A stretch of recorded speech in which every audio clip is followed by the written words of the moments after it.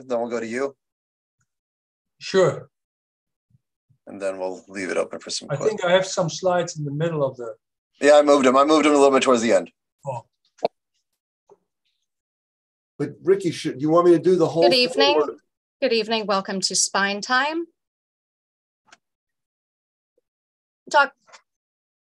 Dr. Singh, please go ahead and get started. All right. Thank you, Jessica.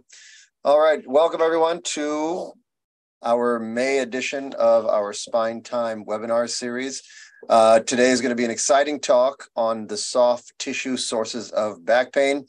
For most of you, this is not your first time joining us, but just telling you a little bit about our center. We pride ourselves on being interdisciplinary and comprehensive in nature, focusing not just on interventional and surgical approaches, but also some of the non-traditional approaches, including rehabilitation and muscle medicine and neurology and acupuncture and integrative health. So this talk is certainly in line with those topics. And the reason we kind of chose this topic today was, many times patients come in with an MRI highlighted and annotated and x-rays saying, I have disc degeneration or stenosis. Am I going to be walking in 5 years? And really, we put a lot of emphasis on things we see on pictures and structural things. And sometimes we don't put enough stress on mechanical issues and soft tissue. So today we're going to talk to both Dr. Roger HärtI, who is the Director of Spine Surgery here at Weill Cornell Ox Spine, and Dr. Norman Marcus, who is the Director of the Norman Marcus Pain Institute, who really specializes in clinical muscle pain research and is going to give us a very interesting perspective on the things that he sees in clinical care and how we can manage that. So I'll start with Dr. Marcus. Go ahead and introduce yourself if you don't mind, and tell us a little bit about what you're going to share with us. Good afternoon, everyone, and welcome to our webinar. We're going to talk about how soft tissue or muscle, tendons, and ligaments may be the source of pain in your back and actually represent most of the back pain that people experience. For example, in this study, they found that at 3 months, the source of back pain in 85% of patients who were presenting with back pain was coming from soft tissue, described as non-specific back pain, meaning sprains and strains of soft tissue. The next slide. Despite the fact that most back pain is coming from muscles, the guidelines from the United Kingdom, it's called the NICE, or National Institute for Health and Care Excellence, and from the United States American College of Physicians and the American Pain Society, in their guidelines to treat back pain, there's no mention of muscle as the source to evaluate or to treat. Next slide shows us that essentially what we're looking at is the skeleton absent all the soft tissue as the source of pain. So the pain just comes from the joints in the bones of your back and the nerves that exit from the spine, this bony spine, without looking at the soft tissue at all. In the next slide, we see that if we cover the skeleton, we have layers upon layers of muscle, indeed 320 paired muscles, one unpaired, for approximately 641 muscles in the body, and it represents 45% of the body by weight. Actually, if we look at the muscles that we may identify on a physical examination, this is in the upper body. The next slide is the muscles that we see in the lower body, and the next slide are the muscles that we see in the arms and legs. So we can see that there are many, many reasons for the pain that you may have, aside from pain coming from your spine itself. And the next slide shows us the interest that we have at Cornell, unique amongst most universities in the world, where we're actually concerned and curious about what are all the reasons that people may have back pain. So the neurosurgical service, their fellows and myself did a literature review, and we reviewed 2,700 articles on pain that existed in patients who had successful back surgery. So the surgery looked great, but the patient still complained of some pain. So we looked at all of these articles that address that problem, sometimes called failed back surgery syndrome or post-laminectomy syndrome. And we found of all the articles, 2,700 articles, only 5 mentioned muscles as the source of pain.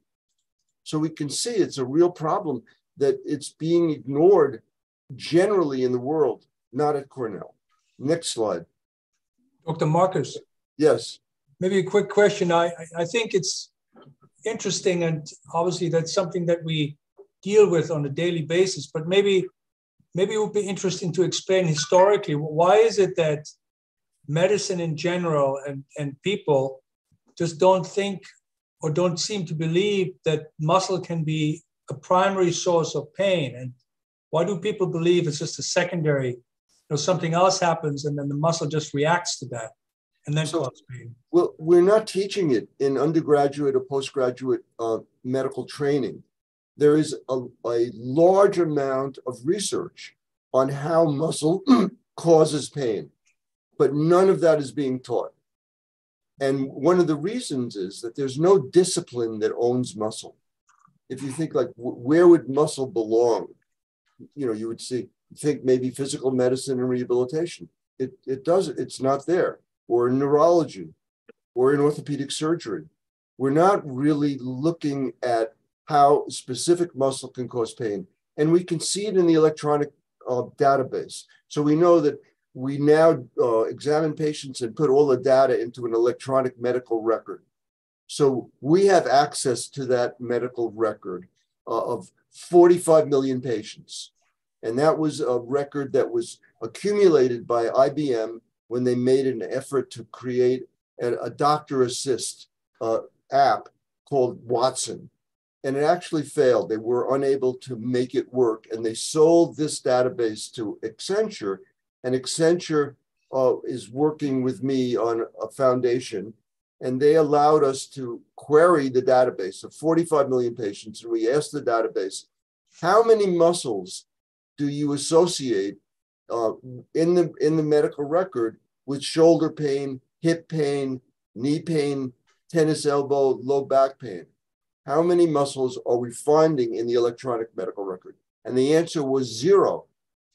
There are no muscles identified in the electronic medical record of 45 million patients when it came to their pain presentation, because there's no template. You can't even record a muscle. If you thought a certain muscle was the cause of pain, you can't put it into the electronic medical record. You can write a note, but there's no template to record that data. So it's as if it doesn't exist. It's blind to us. Next slide. You mentioned something earlier, and for those of our viewers and guests that are here, please, if you have a question, write us a message through the chat. You mentioned something earlier called non-specific low back pain. And we see that come up a lot. Is that a real diagnosis, or just other healthcare providers and physicians just giving up on the source and saying, I don't know what's going on? No, it's defined as sprains and strains of soft tissue. And it's the #1 diagnosis. So in a study of 23,000 patients done by Richard Deo, that 70 to 85% of the patients who presented with back pain had sprains and strains of soft tissue as the reason for the back pain. It doesn't drill down or not granular to the point of which muscle is causing a problem. It's just some soft tissue is causing some symptom. Exactly. And Roger, did I answer you? Probably not adequately, because you yourself are interested in, the muscles as a contributing factor. So we're doing groundwork now. We're doing work that no one's ever done in terms of a comprehensive pain center looking at soft tissue as a contributing factor. We are changing medicine in doing this work that we're doing. No, and this is very important, and has always been really a important area of interest for me, obviously, as a surgeon who really believes in minimally invasive spine surgery. And minimally invasive spine surgery is about protecting the muscle. I mean, the whole point of minimally invasive spine surgery is to do an operation, but trying to protect and preserve the muscle because we know that the muscle is important. You're extending it. Your viewpoint extends it to the pre-op. I mean, as not only is it important to protect and preserve muscle, but muscle in itself can also be a primary source of pain. That's really the new thing that you bring to the table. I mean, not you personally, but your philosophy and your research and the people that you work with. And I think that's really a novel idea. And it is just like so many other things, is you wonder, why is it so novel? I mean, it's the biggest organ in the body. We know it's important. You know, the whole concept of minimally invasive spinal surgery is based on protecting muscle. Why can't we put our, why can't we understand that it could also be a primary source of pain, and it's totally overlooked? Right. It's sort of complicated because when we examine muscles, we generally are just pressing on the muscle to find tenderness. And where we find tenderness may not be where the tenderness originates. So what I mean is everybody's got tenderness in their neck muscles, like, where their shoulder, the trapezius, but that pain that's in the trapezius may actually be coming from another muscle, the muscle that overlies the scapula, overlies the shoulder blade. That's the infraspinatus muscle. So we have a difficulty in identifying the actual source. And if we go a couple of slides down, this is the device that I developed that we're soon going to have at the Spine Center, because we're building a couple of new devices at Cornell, and we will be able to actually assess individual muscles with this instrument. And what we're going to do is stimulate all the muscles in an area that we think are the possible source of pain. And most of them are going to feel nothing with this stimulation because the amount of stimulation we use is tiny. But in the muscle that's altered, that we call sensitized, the person will feel that we're pressing very hard, or they're going to feel pain from this instrument. And that tells us that that muscle is a source of pain.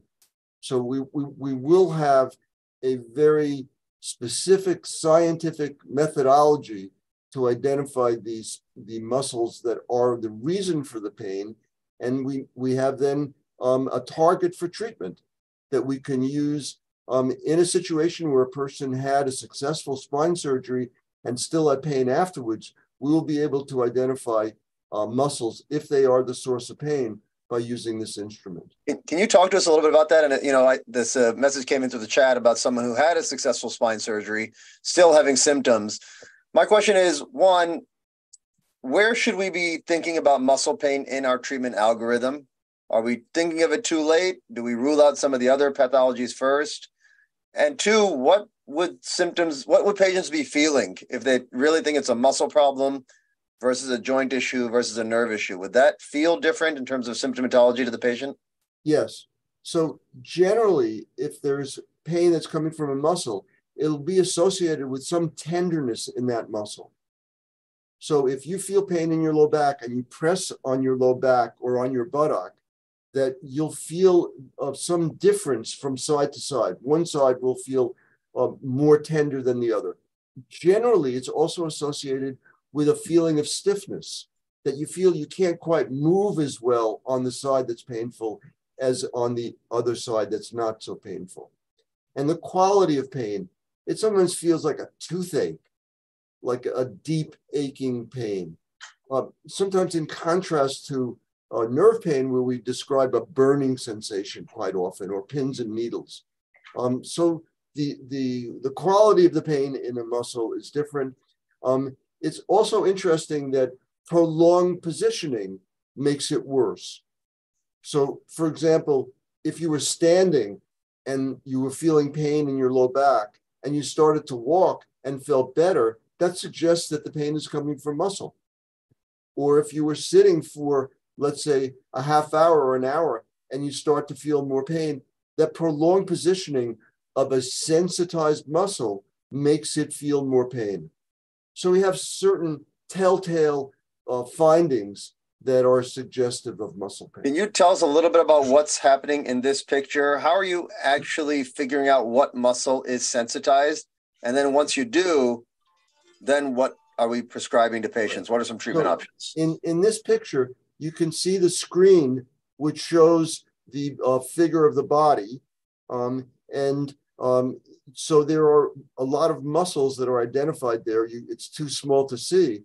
But essentially, in the shoulder, 16 muscles move the shoulder. Any one of those 16 muscles can be the source of pain in the shoulder.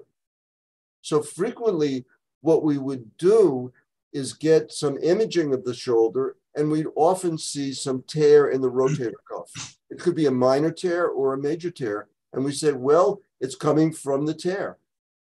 But if we haven't examined the muscles in the shoulder, all 16 of them, we don't know if the pain is not coming from those muscles. So in this case here, I'm examining the pectoralis minor muscle, which is the muscle that's underneath the pectoralis major muscle.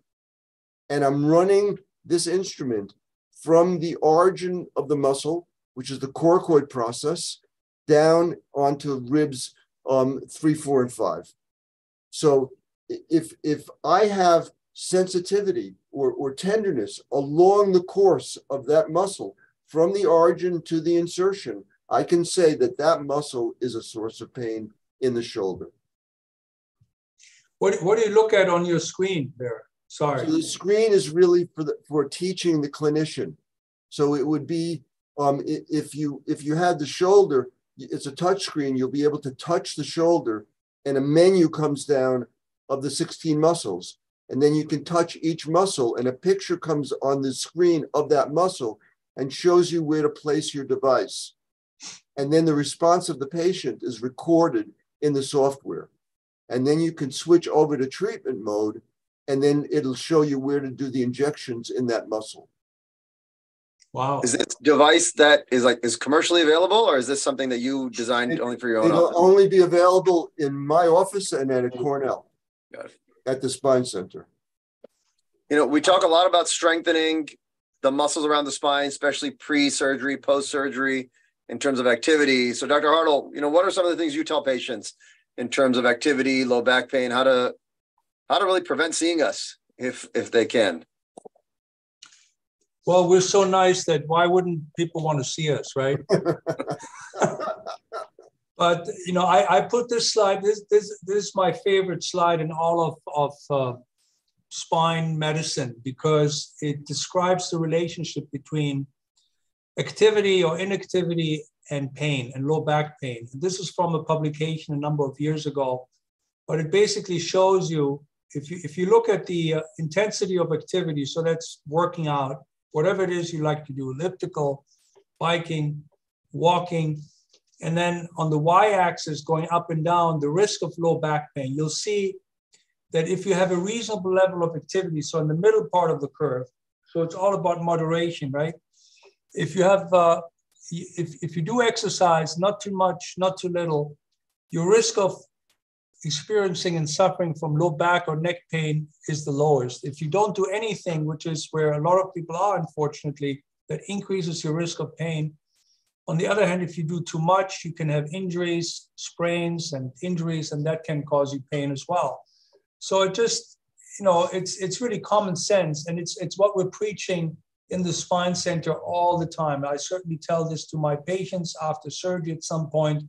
I want you to walk, I want you to exercise, go in the pool, do the elliptical, do this, do that. Not too much, but also not too little. And this really goes back to muscle, you know, because like we discovered before, muscle can be a source of pain, but muscle can also then be a source of recovery and strengthening your health and avoiding pain if you treat it right. And that's where I think we skipped the slide. You know, Norman Marcus was going to talk about Hans Kraus, and that was really one of his main messages, I think, to the public and to his patients, was the importance of muscle and the importance of muscle as a source of pain, but then also as a means to recovery and to really get these patients back And here, I think this maybe Norman wants to talk about this also as a source of diagnosis to see, do people have sufficient muscle mass, and are their muscles sufficiently functional to prevent the development of back pain? Because Hans Krauss did research on school children. I mean, Norman knows much better, and he found that school children in this country were not adequately in shape and therefore had a much higher chance of developing low back pain. That was a very, very important study done many years ago. Maybe Norman, if you want to talk about that. So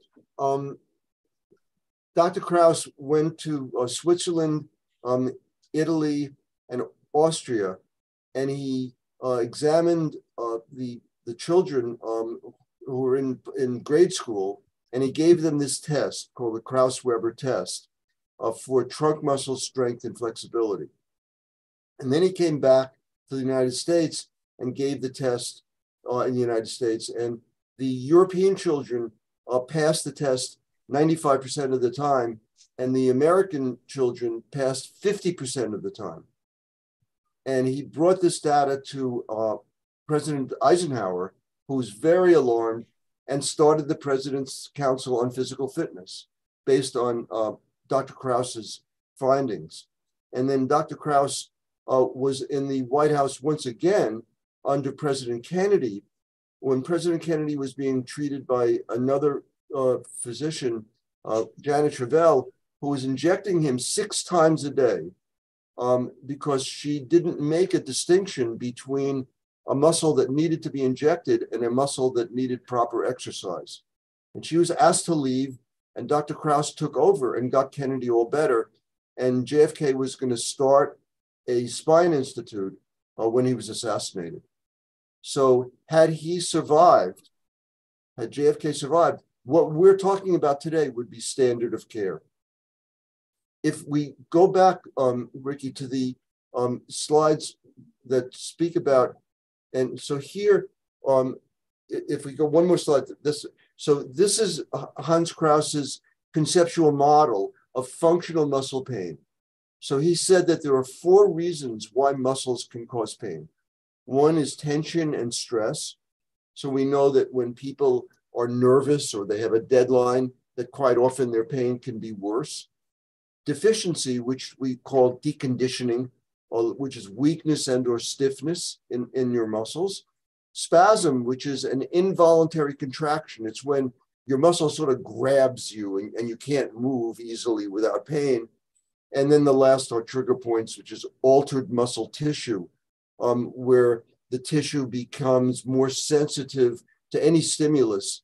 Because in order to feel discomfort in a muscle or anywhere in your body, you should need a strong stimulus. Like, it has to be like a real hard impact or a cut, something like that. Whereas in a sensitized muscle, or here it's being described as trigger points, or someone with trigger points, all you need is a trivial kind of stimulus. Just a little pressure or a little movement is enough to cause the pain.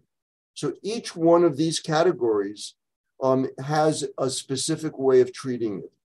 And when we looked at the Krauss-Weber test, it tells us about deficiency, about weakness and or stiffness. And let's talk about that a little bit as well. When patients feel some of these muscle tensions, or what they sometimes describe as knots in their shoulder region or tender points, how do you separate passive treatments like massage therapy or trigger point injections versus active treatments like strengthening and stretching? How do you balance those for the patient? And how do you know which one is appropriate based on some of the symptoms they describe? Well, if you find on the Krauss-Weber test that somebody fails, that means that they have weakness and or stiffness in their muscles. So if you have weakness and or stiffness, you would do the Krauss exercises that he developed at Columbia in the late 50s by studying 3,700 patients for 4.5 years, and came up with 21 exercises that we can treat patients at Cornell and my practice to overcome weakness and stiffness. If it's spasm, we have specific ways of using electrical stimulation to overcome episodes of spasm. If there are altered muscle tissue, we have various injection techniques. We also recognize that if somebody has pain that's a recent onset, we call it acute or subacute, that some of the things that we can provide could cure that person. Like we have a laser at Cornell that we can use. And for acute injuries, like many of the sports teams, professional sports teams have lasers that are specifically for pain. And so we can do something like that. Or massage can be successful in eliminating the pain.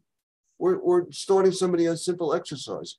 But when the pain has been there for months or years in some cases, then we have a situation where we not only have a problem in the muscle itself, but we get a phenomena called central sensitization, which means that certain cells in your nervous system called microglia become stimulated and produce chemicals called cytokines that give us more pain and also alter our mood. And we want to be aware that when we have pain, it can be coming from the muscle, it can be coming from a nerve being squeezed, but it can also be coming from microglia producing cytokines. And that pain is called nociplastic pain. So now we have three different types of pain: nociplastic, neuropathic, and nociceptive. And each one has a different approach. And when we talk about nociceptive and muscle, we have these four reasons for the pain. So we see it gets complicated, and we need to. It sounds like muscle pain isn't always just muscle pain, isn't always just muscle pain. It depends on the type of pain, where it's located, and then that kind of caters some of the treatments that you suggest. Roger, you were going to say something. Yeah, it's fascinating. You mentioned with JFK that the doctor who was treating him first, she would just do injections 6 times a day, and she didn't differentiate. So I think that's what you talked about, right? Yes. As a modern muscle pain doctor, you have to be able to differentiate. How did Hans Kraus do that in those days? When how did he figure out that this muscle needs to be injected and that other muscle is deficient, needs to be trained? Well, if you fail the test, it means you need the exercise. So did JFK fail the test? Or Yes, absolutely. Horribly failed it. So even though everyone thought he was in great shape, he looked like tan and he had the football in his hand, and everyone thought, oh, this guy is really top notch. He wasn't. He was totally deconditioned. Actually, when Hans first saw him, he had been in a wheelchair for 6 months because he had planted a tree in Canada with the prime minister at the time, Diefenbaker, and he strained his back and was in acute spasm and didn't go away. But the press was kind enough to not show him in the wheelchair or on crutches. And so he needed to be totally deconditioned. He was taught how to work out in the pool that they had in the White House basement, and he was really getting better. And only when he was really much better in terms of trunk muscle strength and flexibility did he start to get a few injections. But that injections can't be the answer for every muscle pain that you have. It just doesn't make sense. Let's talk about that for a moment. With JFK, he was receiving not just injections, but also steroid injections. And he was getting adrenal insufficiency. His body wasn't making steroids, and that was causing weakness and a whole host of problems. When you identify some of these muscles that are, quote, sensitized with your device, well, then what do you do? Does that mean it warrants an injection? And if so, what are you injecting? Or are you just needling and stimulating the muscle? So it turns out that if you want to look and see if what we're doing in medicine, whatever it is, if it's injections or surgery or what have you, there's a library called the Cochrane Library of Systematic Reviews. And you can go in there and look at every study that's ever been done in the world on a specific problem and a specific treatment. So when we do that, we see that what you inject into a muscle doesn't matter. if you use Botox, if you use lidocaine, if you use saline, it just doesn't matter. It seems that the needle in the tissue appears to be the active ingredient. So this is why with dry needling, sometimes people get some improvement, or with trigger point injections, people get improvement, but it really has to do with the needle in the tissue causing an inflammation from the trauma of the needle, bringing in blood supply, which gives you more oxygen and normalizes some of the biochemical milieu just from the needle in the tissue. The problem with that is that if you just go into a tender spot, you're missing the action. So why is that so? Any muscle that's a source of pain, the pain is originating in the beginning and the end of the muscle, not in the middle of the muscle, not the muscle belly. If you don't know which muscle is causing the pain, how can you know where the ends are? And if you don't treat the ends of the muscle, you will not get sustained, profound relief. So the fact that muscles lie one on top of another and you press on a spot, you're pressing on a few layers at the same time. Which muscle in that layer is the source of pain? You don't know. And the other thing about muscles is that they radiate pain to adjacent muscles. That's what they do typically. So if you have pain in one muscle, you'll feel it in another muscle, and that's called referred pain. And you don't know on the physical examination if you're examining the referred muscle or the actual source muscle. Go ahead, Roger. If you go back one slide, I had a question for Norman. You know, we put this slide in here, and that's a great study that was done many years ago at Yes. in New York, right? But you know, we work with Master Yang Yang. I don't know if you've been here. He's been on this show a few times. He is a Tai Chi master, and Yes. we've been working with him on and off for many years. And he just did a study where we had patients from the Spine Center offer the opportunity to partake in some of his online, but also in-person Tai Chi classes. And he's working on a study for back pain. And I just talked to him last weekend, and he found in his prospective study that he's been doing for patients that Tai Chi is very effective in treating back pain. It's very beneficial for patients with back pain. Yes. I'm just wondering if this is kind of along those lines, because Tai Chi, I mean, it has probably also a psychological component, the meditation part, but it also has a physical component in terms of strengthening the muscle. Do you think there may be a relationship here? Absolutely. So the important thing is that exercise can help. It needs to be the right kind of exercise. So Tai Chi has, hundreds, thousands of years, behind it, and it's been useful. And it helps mobilize a patient. It slowly increases their range of motion. And that's exactly what's going on with the cross exercises as well. They're sort of the new guy on the block compared to Chinese medicine. But if we look closely at what one is doing with Tai Chi or what one is doing with Hansa's exercises, there'll be a similarity. But the answer as well is it doesn't treat everything. It treats patients who have muscle deficiency or deconditioning. Right.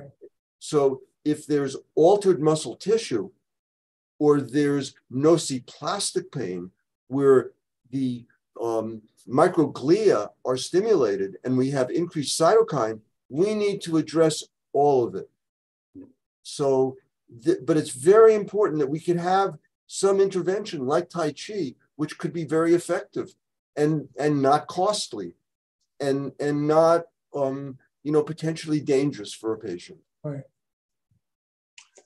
Well, that's great. I put this slide in here because one of the purposes of the Spine Center and one of the ideas behind bringing in specialties from different areas in medicine to treat patients with back and neck issues and spinal problems is obviously to maximize our understanding, but also our success rate for patients.